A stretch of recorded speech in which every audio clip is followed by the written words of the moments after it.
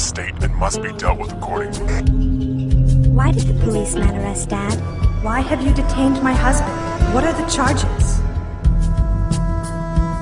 Don't come back to class! After 25 years, I was fired from my job for being a Baha'i. They tortured him for days, insisting that he recant his faith. The phone threats are increasing. Our lives are in danger. This place was sacred to us. They're coming. There is still no trace of the 9 Baha'i leaders who were kidnapped a month ago.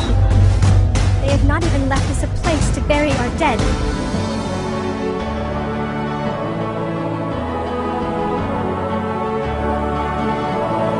They may burn our house, but they cannot destroy our spirit.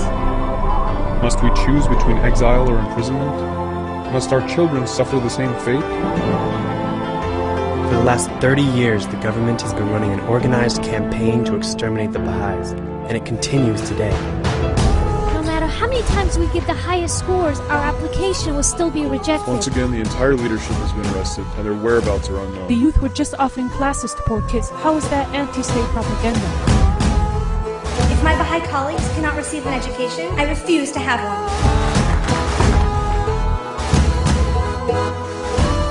I will not stand by while my neighbors are denied basic human rights just because they are Baha'is. These wrongful accusations have to stop. They are innocent citizens of our country. They are our brothers and sisters.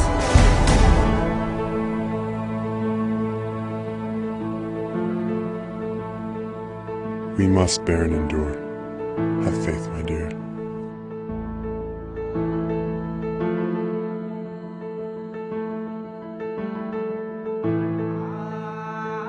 If we do not speak up on behalf of the Baha'is and break the silence, the government will suffocate them to their very last breath, and we will see horrors we do not wish to see.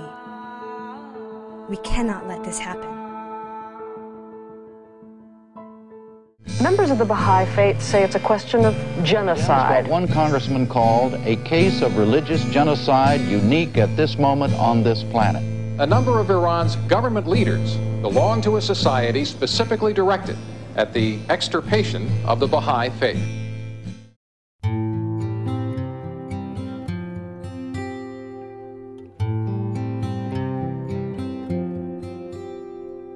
You can't keep me here.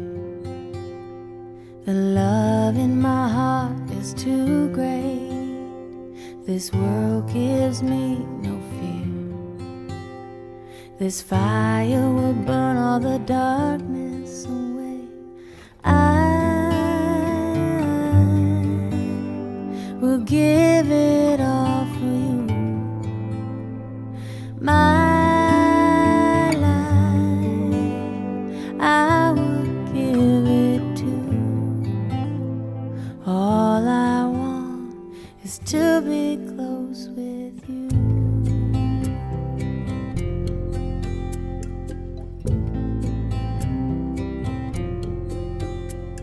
I pray for weeks on end, till one day you appear in a mighty vision. You said my desire would be fulfilled, and I will give it all for you. My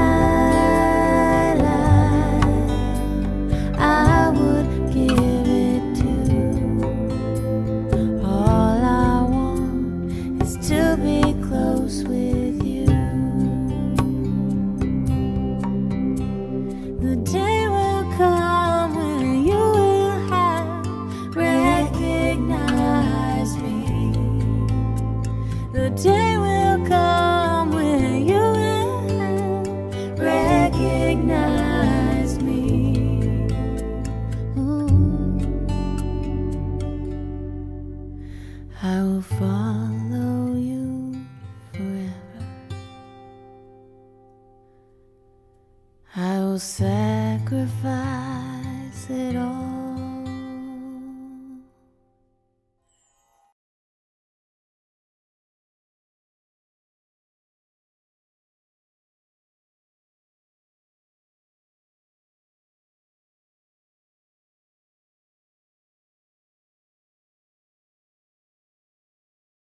The Baha'i case in Iran is really unique. Baha'is are denied access to higher education simply on the basis of religion.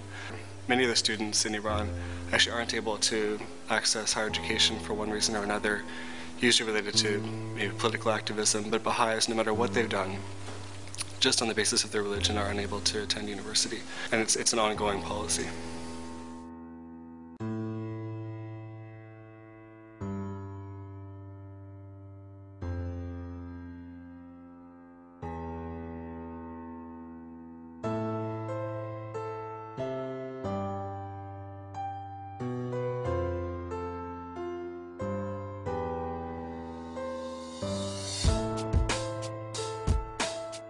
Once they graduate from high school, there's a highly competitive process in which they write entrance examinations or national university entrance examinations.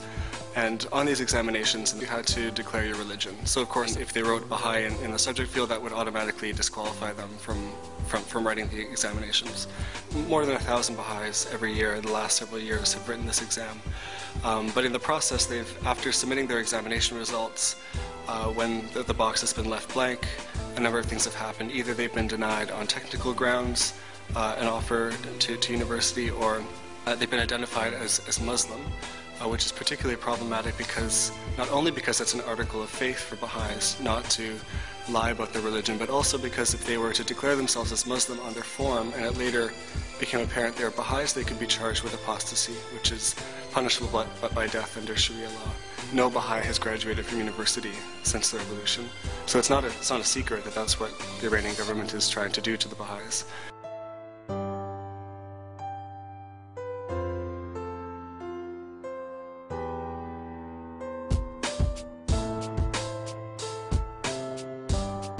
As a Baha'i, we're called to pursue knowledge our whole lives, and so it concerns me when students, they happen to be of my faith, but students anywhere, if they're denied access to higher education, that's an affront to my religious beliefs. I feel a great deal of compassion on the one hand for these friends of mine, but also outrage that such bright and brilliant people who could provide so much to Iran in the way of service and promoting the development of their country are unable to do so simply because they believe something different from the regime.